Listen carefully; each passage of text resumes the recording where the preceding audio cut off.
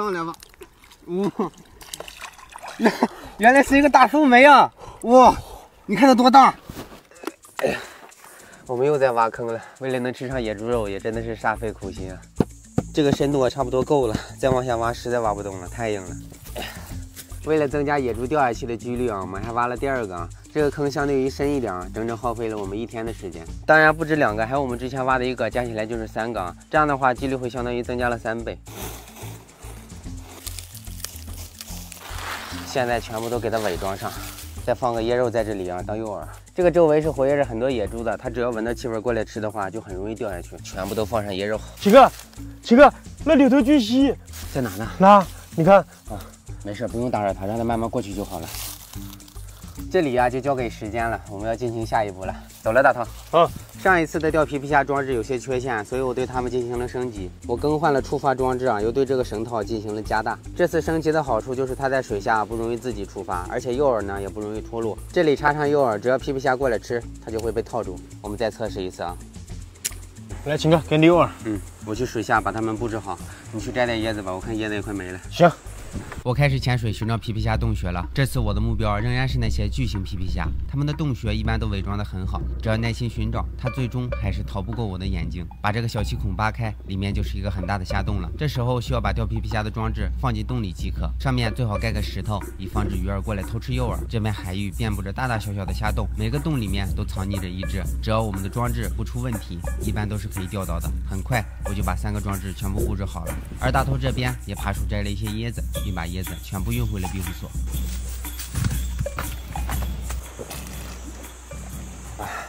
这么炎热的天啊，必须要多喝点椰子补充体力。现在我们还不能闲着，因为今天的晚饭还没有着落呢。前2天我们制作的石头钓鱼装置效果还不错啊，搞到了一条很大的洞群斑，但是它存在一定的缺陷，就是每次需要人去布置，所以下不到很深的地方啊，钓到大鱼的几率啊也会很小。为了弥补石头钓鱼装置的缺陷，今天我们改用这个放长线钓大鱼。走，我们去试试。秦哥，你去钓鱼，我干嘛呀？你去多找点干柴回来啊！我看最近沙滩上的干柴全部被我们用完了。行，今天我们就在这里钓鱼了，因为往前走2步呢，就是一个断崖，我很容易就能把诱饵啊抛到很深的地方。走你！好了，到底了，咱们慢慢的往回收一下试试。怎么没有鱼咬钩啊？好像有鱼中钩了！哇，拽不动了！现在死活拽不动了，好像是卡住了。我们潜下去看看情况吧。来，潜水镜。我开始潜下去查看，原来是一条鱼咬钩后，立马钻进了石头洞。我费了很大劲儿才把它掏出来。钩中的是一条蓝点石斑鱼，个头大概在3斤左右。原来是一个蓝点石斑啊！哇，你看这个头不小呢。它吃到钩以后呢，钻石头洞了，真的是开门红啊！来，摄影师给它收了，咱们继续钓。我开始继续抛钩，等待收获。我的鱼线大概20米左右，每次我都是在断崖处抛钩，然后慢慢往回收，重复操作。这期间将近有1个多小时，我的鱼钩没有任何动静。我仍然继续尝试着，想要填饱肚子，必须要有耐心。突然，我的鱼钩好像被一个巨物咬中了，它的力气超级大，我用2只手甚至都拉不动。它一直把我往水里拖，这时我怕它钻进洞里，这样我就拉不动了，所以我开始潜水，找到了它的位置，溜了一会儿才让它没了力气。但由于它处在的位置较深，我还是看不清这是一条什么鱼。唯一能看出来的就是它的个头很大。经过长达10分钟的搏斗，我终于把它拉了上来。原来是一个大树莓啊！哇，你看它多大！哇，估计得10几斤了，真的有10几斤了。你看这大嘴唇的，你在水下咋那么大力气呢？这个品种的苏梅呢，在这里是不受保护的，但是它长这么大实在不容易，而且呢太少见了，我们还是放生吧。好了，就要跟你说拜拜了。这大家伙一放下去，立马就没影了。我们接着钓吧。好像我的鱼钩又被石斑鱼咬住了，只要你稍微不注意，它就会咬钩后立马钻洞。这时候只能潜水去解决。果然又是一条石斑，我又费了很大劲儿才把它从洞里揪出来。这是一条黑点的石斑，它和东星斑是一个品种，只是斑点的颜色不同。又一个蓝点石斑啊，这个个头小一点，但是也不错了，大概有1斤多吧。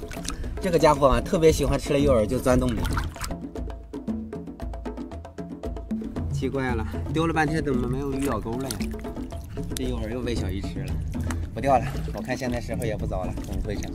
整整一下午啊，2条石斑，大概有4斤左右啊。不错了。回去跟大头显摆一下。哇塞，秦哥厉害呀！这么大的鱼，今天还有更大的鱼嘞？放生呢。啊？啊什么？哎呀，快点把这些鱼处理了。行行。哇，我跟你们说啊，大头这家伙绝对偷懒了。我跟摄影师过去这么半天啊，就捡了这么点柴，先让他把鱼处理完了。等一会儿啊，我跟摄影师又找这么点柴，是不是偷懒了？没有啊，我上山找淡水去了。行吧，那你把这个一半啊留给摄影师。行。哇，这个鱼的肉质啊，真的太精致了，我感觉比那个红色的东西买好吃多了。你上山找淡水发现啥了？山上猴子特别多。对啊，而且我好像听到羊的叫声了，但怎么找都找不着。有羊？有可能。那明天我们上山好好找找吧。行。其实目前我们在岛上过得并不是很好，因为每天啊只能吃一些海鲜，摄入的食物不够均衡。但是呢，我们很快乐，因为每天自己动手丰衣足食啊，很有成就感。而且这段时间啊，我们仿佛成了这个岛的主人啊，没有人打扰，自己在这里打鱼生活，真的太棒了。哪怕回到现实中，我们什么都不是啊，我也不会在乎，至少现在是快乐的就可以了，享受当下嘛。哎，对了，咱的皮皮虾陷阱还没收呢，咱们就把仙人掌果当做早餐了。大头，你看这是什么鱼？好久没有过来摘仙人掌果了，不知道长得怎么样了。哇，这个大！这里一片一片的呀，这里也有几个大的。你看咱这一会儿啊，就摘了这么多，咱们就把仙人掌果当做早餐了。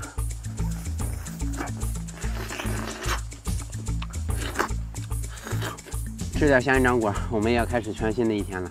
在岛上已经有好多天没有吃过鱼了，今天咱想办法搞鱼吃。想要吃上鱼，必须要有好饵料。这里的海底生活着各种各样的鱼儿，它们和我一样，无时无刻不想着填饱肚子，所以我得想办法给它们找点食物。这个季节海里有很多鲍鱼，所以我决定抠些鲍鱼，用鲍鱼肉来当诱饵。大概探索了1个小时，我收获了一些鲍鱼。来，大头，接着。鲍鱼是有了，我们还需要石头和鱼钩，再把它们制作成简易的钓鱼装置就好了。咱们看看有这么多鲍鱼能钓多少鱼，走，咱去试试。我开始把它们一一布置到海底的礁石区，不需要多么复杂的操作，直接放下去即可。但是一定要放到鱼儿经常活跃的地方。一般我会看周围有没有石头洞，如果有，那就放在洞口的附近。我相信过不了多久，它们就会过来吃。我发现我错了，鱼儿来的比我想象的快多了。我才刚刚把钓鱼装置放下去，就围过来了好多鱼。这时候出现了有意思的一幕，有寄居蟹过来凑热闹，也有鱼儿一直盯着鲍鱼肉，好像在思考什么。好大轻易吃了以后，发现不对劲，就吐了出来。没过一会儿，其中一个就中鱼了。你看，这石头一直在动，我开始拉线，原来是一条青衣。来，大头，接着一条青衣。好嘞，这中鱼速度太快了，刚下去就有鱼咬。我开始查看其他的钓鱼装置，哇塞，又中了，是一条大货。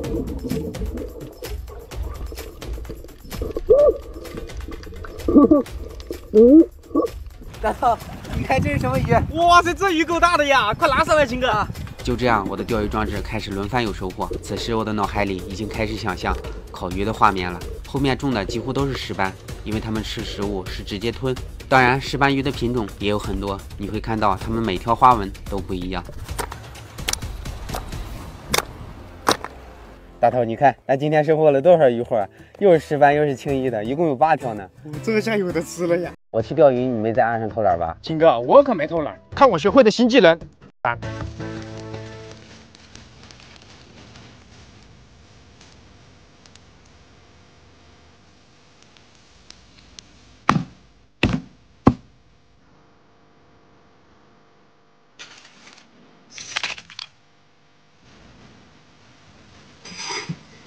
这个海洋啊，就当我们今天的调料了，在这个烤鱼上面撒一点。哇，这味道太顶了！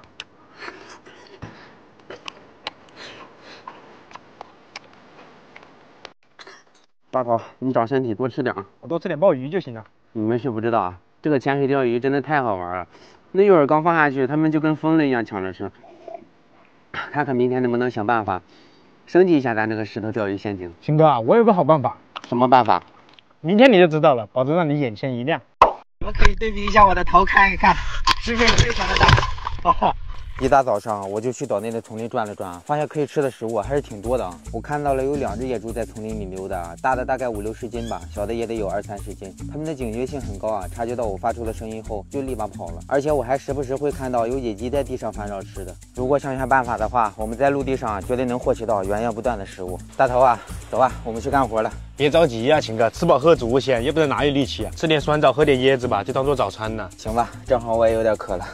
喝完椰子，吃了一点酸枣后，我们就要开始新一天的忙碌了。在岛上生存，我们需要获取多样化的食物。看到野猪出没后，我就立马决定制作一个新的野猪陷阱。至于野鸡嘛，暂时用不上，因为它的味道要比野猪的相差甚远。这里的野猪非常狡猾警惕，所以设计的陷阱一定要更加合理、更有效。首先需要大头挖一个很大的坑，为的就是确保野猪掉下去后爬不上来。这里是沙地，所以挖起来并不是很费劲。这时我正在制作陷阱的机关，也就是一个可以随时塌下去的木门。首先需要把大坑的四周用木棍围起来，并预留出木门的位置。接下来就要把这个木门安装上去了。这么做的目的就是为了让野猪吃诱饵的时候放松警惕。最后我们只需要制作一个触发装置就大功告成了。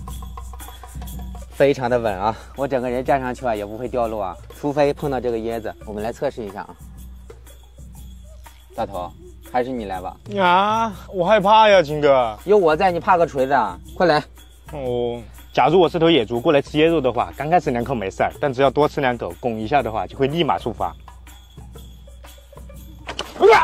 这掉下来的速度是真快呀！这样野猪就无处可逃，只能坐等我们收获了。行了，快上来重新布置一下吧，还有很多事儿呢。好，这伪装一定要做好啊，要不然它根本不会过来吃的。还要在这里戳一些障碍物啊，防止它从这个方向吃野肉啊，这样的话它就掉不下去了。走吧，大头。我们不要把全部时间浪费在陷阱上面啊！时间不早了，也要为接下来的潜水做准备了。这里海边的火山石上有很多将军帽，还有石鳖啊，我们可以用它们的肉来换取更多的肉。奇怪了。今天的将军帽不知道咋回事啊，找了半天就找到2个，这点肉明显不够啊，我们再找点其他的螺吧。除了将军帽和石鳖啊，这里的石头缝里还藏着一种小海螺啊，成堆成堆的，它们的肉也是挺多的，多扣点茴香啊就够了。大头啊，你这边弄好了吗？弄好了。来，大头，把这些肉处理一下吧。好嘞，兄弟们，我所说的换取更多的肉啊，就是用这种贝壳钓鱼装置啊。过去的荒岛生存中啊，它帮我们获取到了很多渔获。好久没有吃鱼了，所以我想在这个新的岛屿上啊，再次尝试一下。把这些肉啊，全部给它切成小块。来，秦哥，诱饵准备好了。那我去潜水了啊，你在岸上找点事儿做啊。哎，秦哥，太阳那么大，歇会儿再去。正好我们玩会儿游戏。你这是在玩啥呢？这你都不知道吗？这游戏可火了。你看啊，新出了背包合成玩法，开局一个背包，装备全靠合成，需要根据不同关卡搭配不同的装备组合。我已经刷到悬浮前10了，你也快来试试吧。这确实有意思，在哪玩的？小程序不占内存，点左下角就能直接玩。好，我试试。休息了一会儿，我便开始了水下行动。放置这种钓鱼装置，我很随意，并不会看重它的位置，因为很多鱼儿平时都是藏着的，它们闻到肉的味道才会出来。以前放置的时候就是这样，刚开始周围根本没有鱼，等放置完成后，你会发现很多大鱼被引了出来。没一会儿，我就把这些钓鱼装置安放完成了。接下来看看都会引出来什么鱼吧。等待的同时，我们也可以在周围溜达一下，看看能否寻找到其他食物，顺便也可以欣赏一下这个漂亮的海底世界。我看到了一个马粪海胆，但这个季节没有什么黄，还是不要吃了。今天下来，我又发现了这种奇怪的螃蟹，我对它不了解，担心有毒，并不敢食用。向大海获取食物就是这样，一定要选择了解并熟悉的物种，饥不择食，可能就没有下集了。通常不熟悉的品种或者体积小没有肉的，我一般都不会吃。像这个眼前的蜘蛛螺，每次看到我都会收下，因为它里面的肉非常肥硕，而且它的壳也很漂亮。今天下海，几乎每隔一会儿我都会捡到一个。正当我捡螺的时候，我又看到了一只大龙虾，它藏在一个非常隐蔽的地方，不仔细探索还真发现不了。一看到它，我就忍不住下手了。可能是我发力有问题，抓了好多下，一直拽不出来。它也在拼命的往里退，所以第一次尝试我失败了。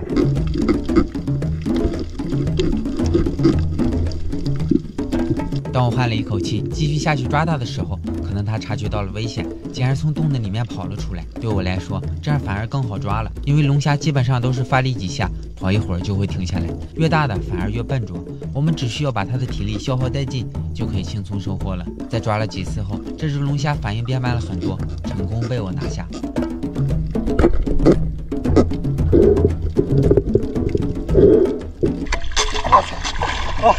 这个龙虾好大呀，比我们上次收获的还要大啊！我感觉得有6、7斤了。你们可以对比一下我的头看一看，是不是非常的大？钓鱼装置也布置了很久了，我们去看看吧。此时的钓鱼装置已经在海里放了很久了，看起来我们收获食物好像很轻松，其实这是在海里寻找2个小时以上的成果。第一个是一个扒皮，第二个我叫不上来名字。这条鱼虽然被我收获了，但由于摄影师手里拿着海螺和龙虾，而我把鱼交给他的时候，第一时间没有拿稳，被逃脱了。好在其他的钓鱼装置很给力，整体的收获还是很丰富的，其中有鳗鱼，还有全身都是蓝色的青衣。在我潜水的数个小时里，大头正在为完善庇护所而努力。为了完善这个庇护所，昨天晚上我们就在山里收集了很多干草，并准备把它编织起来，当做庇护所的房顶。这种茅草编织的房顶可以起到很好的防御效果，只是编织的过程比较慢，需要投入大量的时间。安装就相对简单了，只需要把编织好的茅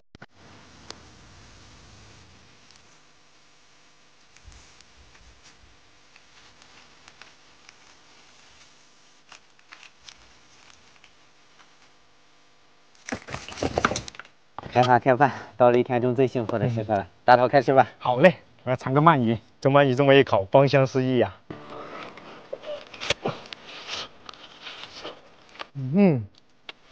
Q 弹 Q 弹的。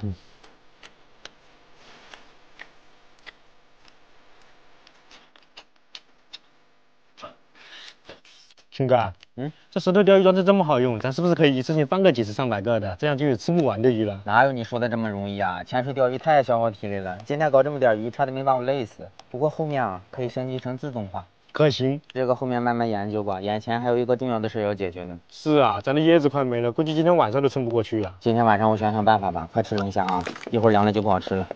我吃这块嫩的，我吃这块烤焦的。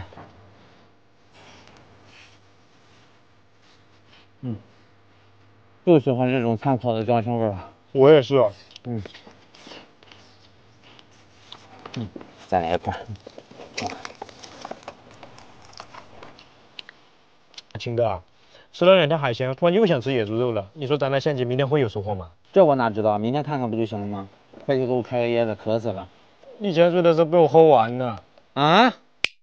目前我们正在佛罗雷斯群岛进行生存挑战。为了解决淡水的问题，今天我特意研制了一个蒸馏海水的装置，原理非常简单，水蒸气遇冷就会凝结成水，通过铁桶把海水烧沸，产生的蒸汽进入管子，中间会被容器中的海水冷却，从而形成淡水。只要我们不间断的持续火烧，就能源源不断的产生干净的水源。当然，这个制作过程也是非常麻烦，从寻找材料再到制作完成，耗费了我们很长时间。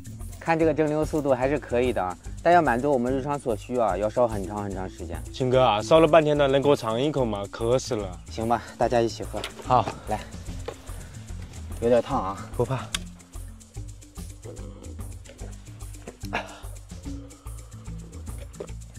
来，秦哥。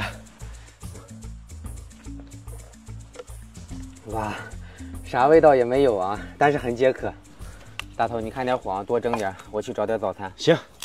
由于还没有吃饭，我暂时没有去深水区，而且这个岛的浅水区也有很多食物，各种各样的小海螺都生活在这里。只要你的眼睛足够敏锐，总能发现它们的踪迹。除了这种小海螺，偶尔还会捡到一些蜘蛛螺和这种锥子形状的玉螺。为了提高效率，我和摄影师开始分头行动，不到2个小时，我们就有了很棒的收获。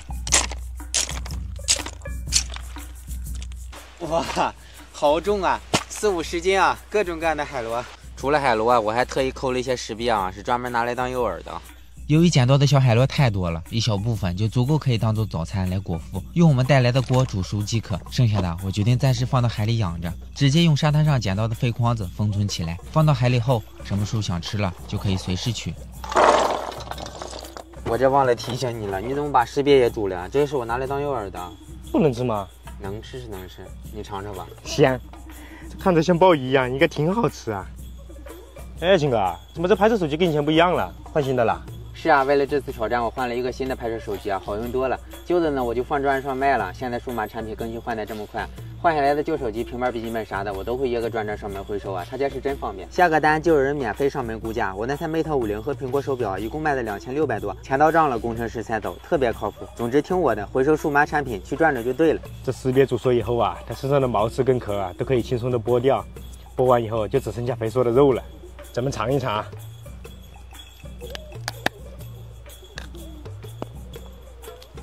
感觉在像嚼一个轮胎呀，而且这轮胎还有股腥臭味儿。我可算知道你为啥要把它当诱饵了。我早就说了，这个不好吃的。这些算是体会到了。不行了，这4两个估计要下岛了，你拿去当诱饵吧。还是这种小螺好吃啊。摄影师，你也快来一起吃点吧，吃完了有很多事呢。这是刚刚吃剩下的螺肉还有识别肉啊，今天我准备继续拿它们潜水钓鱼啊。因为昨天的收获非常棒啊，所以今天我把贝壳钓鱼装置还有诱饵的数量全部都增加了。咱看看啊，今天能不能搞到很多大货啊？行了，出发。大头啊，知道在岸上要干啥吧？知道。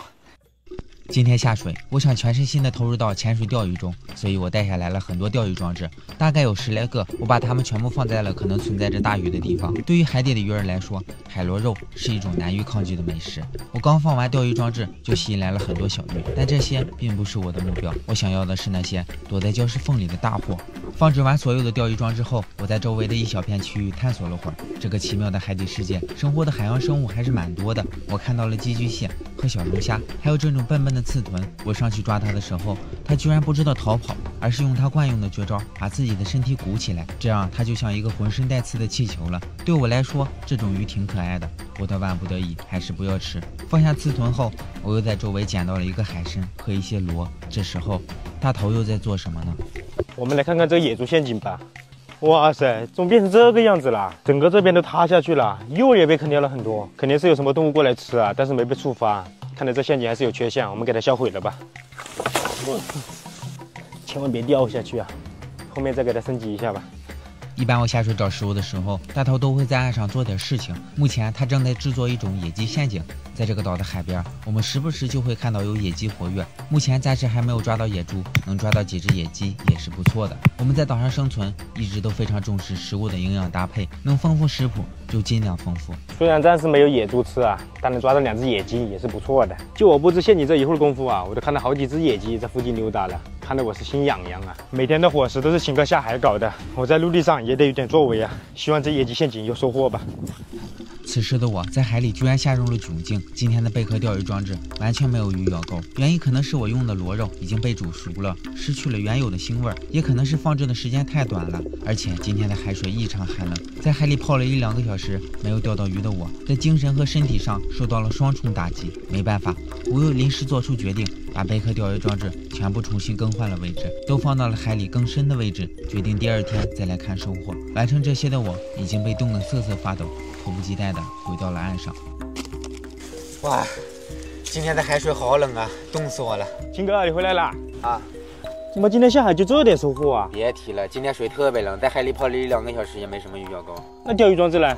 放里面了，明天再收吧。快去生把火，我要暖暖身子。行。这么一烤火啊，真的是太舒服了。来，秦哥，吃点酸枣垫吧垫吧，都放熟了。你今天下海啥也没搞到，晚上咋整啊？那不是还有海参，还有很多螺吗？这还有酸枣的。哎呦喂，光吃这些哪吃得饱啊？晚上再想想办法吧。看来今天还是指望不上秦哥了，我还是自己想办法吧。走，先去看看野鸡陷阱。这个被触发了，但是啥也没有啊。走，看下一个，这个也被触发了，看来是我设计的有些缺陷啊。先不管它了，我们来红树林转转吧。到了晚上，很多螃蟹就会出来活动，运气好的话，说不定就能碰到。晚上出来找食物还是比较困难的，如果有东西啊，不仔细看还根本看不到。终于发现螃蟹的踪迹了啊！刚刚在坑里面在冒泡，听到我的动静啊，立马就消失了。我断定这里面绝对有个大螃蟹。咱们用刀子扒拉扒拉。哇，这下面有个好深的洞啊，刀子都够不到底啊，看来得用手掏了。哎，碰到了，碰到了！哎，哇，好大个钳子！它的钳子好像夹住树根了。好大个钳子！快跟我手掌一样大了，出来吧你！哇，看到没这大钳子？我直接一下给它揪断了。行了，这下应该好抓了。抓住它脚了！哎呀，哎呦，还挺凶的了你！嘿，抓住它另一个钳子了！出来吧你！哦。出来了！这螃蟹太倔强了，爪子都断完了才被我揪出来，真的是得来全不费工夫啊！行了，我们接着找。快过来，快过来！这里有一个，好凶啊！哎呀，还想夹我嘞，一把抓住它的背啊，小样的，在红树林里面溜达，被我发现了吧？已经找了1个多小时啊，收获了2只，不错，继续。哎呦，今天下海啊，感觉有点着凉，但在火堆旁睡了一会儿啊，好多了。秦哥，看我搞回来了啥？咱今天的晚饭有了啊！可以啊，刚刚上一次回来，我自己就全都收了啊。我最爱的就是这个螃蟹钳子了啊，满满的都是肉啊。他先吃钳子，那我就先吃这个海参了。但看起来不像好吃的样子啊，Q Q 弹弹的，感觉里面充满了胶原蛋白。尝一下，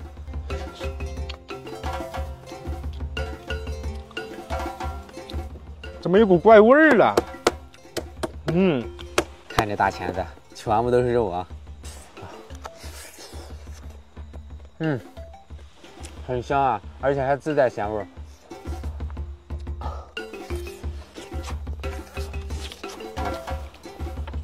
秦哥，今天多亏我了吧？要不是我，你得挨饿呀。不就这一次嘛，明天还不得靠我？那可不一定。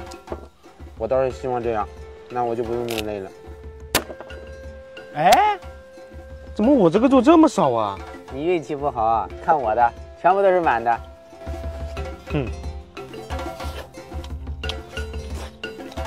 对了，秦哥，我今天去看了野猪陷阱了，啥也没有，还被破坏了。意料之中啊，确实咱们设计的有点缺陷啊。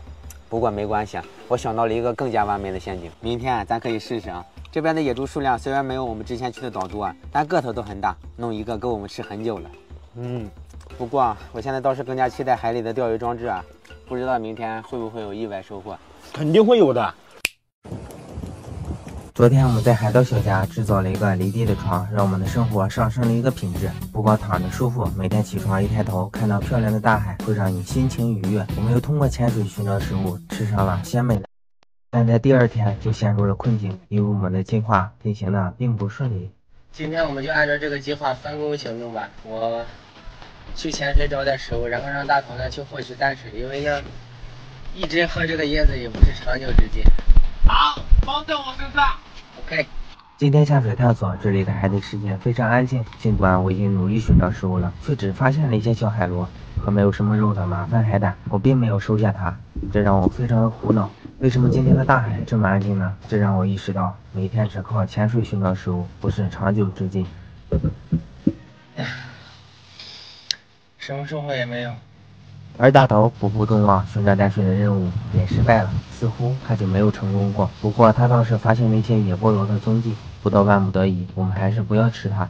除此之外，我们的种植计划也需要暂停，因为除了下岛购买，我实在想不出来有什么办法可以获取到种子。你们给我出招。没有办法，我们只能寻求一下我们百宝箱的帮助了。这是鱼钩鱼线。这个百宝箱呢，是我们上岛之前携带的，里面有些工具啊，可以解决一些困难。因为想让生活的更好呢，有些东西啊是必不可少的。我们在鱼线上面固定好铅坠，这样更方便我把鱼钩投放到更远的地方。再绑上鱼钩，一个简易的钓鱼装置就完成了。没一会儿，我就制作了6个。我们利用今天寻找到的海螺做诱饵，固定好诱饵，我和大头就信誓旦旦地把这些鱼钩全部投放到了海里。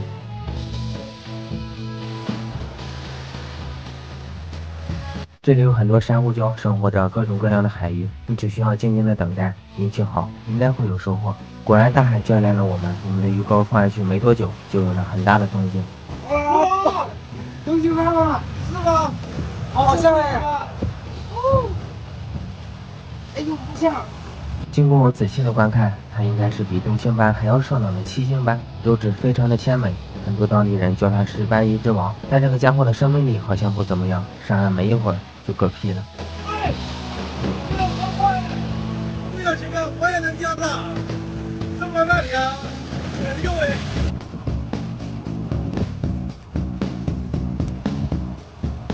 现在这个心情呢很开心，可能这种感觉呢只有你们身临其境才会体会到啊。因为过去一段时间呢，我们全部都吃的海螺，大家也都看到了，还有一些虾。今天终于吃到烤鱼了，可能过程中啊有一些辛苦啊，有一些挫折，但是呢我还是很满足了。想要获得收获，就得有付出嘛。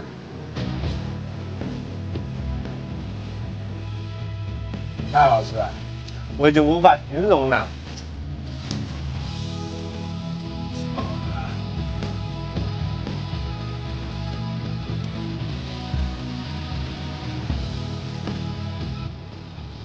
感觉比那个螺香多了。林哥，我感觉我有点拖牛腿了。怎么了？我又不会游泳，又不会爬树，还特别能吃。没事儿，你在现实中给不了我什么帮助，但是你在精神上呢，也给不了我帮助。一起加油吧！加油！